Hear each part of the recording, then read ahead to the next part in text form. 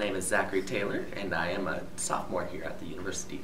I actually have two majors. I have journalism, where I want to emphasize in broadcast, and then I also am a secondary education major, and I'm going to emphasize in English. I want to do news. I want to be more in front of the camera, like an anchor, but I also kind of do want to travel too. That's a big part of the reason why I do like journalism, is because there's all these opportunities, and it's all never going to be static. I like things changing, and that's important to me. I didn't want to be stuck in one position. I'm all about giving back to the teachers that gave back to me.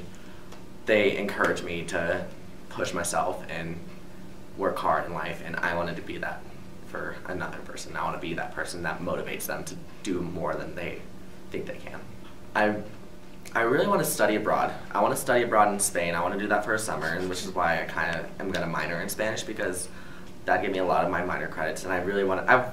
Before I even went to college, I wanted to go study abroad in Spain, but journalism didn't have any study abroad programs in Spain.